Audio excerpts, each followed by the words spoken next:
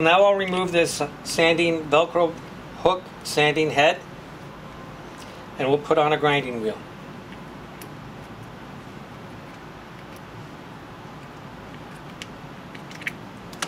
Always remember to remove your inner arbor and outer arbor there. All the items that go on the angle grinder all have a 3/8 inch arbor hole. So if you have any other accessories that take a 3/8 inch arbor hole, you can use these. We've got a number of different grinding wheels here.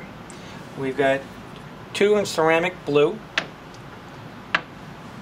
We've got a V-cut wheel here in aluminum oxide, a 400 grit aluminum oxide, silicon carbide wheel, and an aluminum oxide cup wheel also.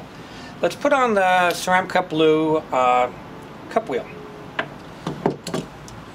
Take your thick, long arbor, screw that in.